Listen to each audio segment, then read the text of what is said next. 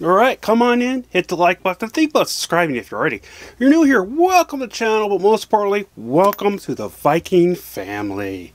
So this is my personal opinion / review for the 2024 action comedy film by Sundance. It was a Sundance film, called THELMA.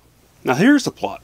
THELMA is a 93-year-old grandmother who loses 10 grand to a con artist on the phone with help from a friend and his motorized scooter. She soon embarks on a treacherous journey across Los Angeles to reclaim what was taken from her. Now here are some of the cast.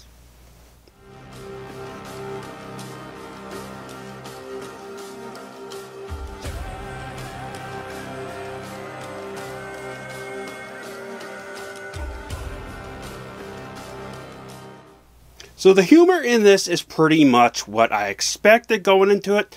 It's that laid-back, super dry humor. And it was making fun of how that the elderly act this time of day, or when I was growing up, most likely, not Gen Xers, but the older generation, which was my grandparents.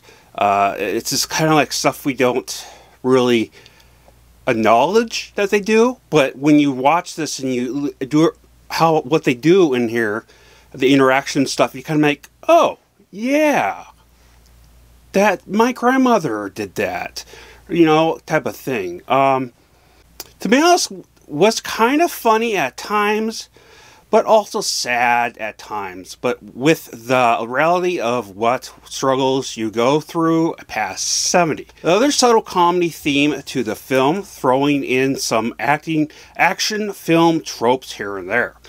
Like, for example, a scooter chase scene, which was kind of funny, along with the idea of grandma going on the run doing missions. Even though this film wasn't what it sounded like when as I described it, or even what I read or the trailer, it definitely was a good watch. I laughed, I was sad. Overall, it was a surprisingly good time. Here's my rating. I'll come back with my final thoughts.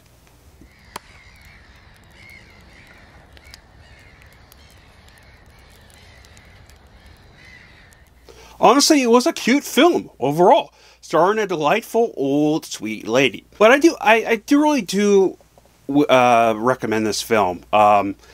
Is it anything huge or award-winning? No, it's not supposed to be. It's just supposed to be a down-the-ground type of fun, enlightening, messaging film for anyone. But I think it's also just kind of, it sets the mood of what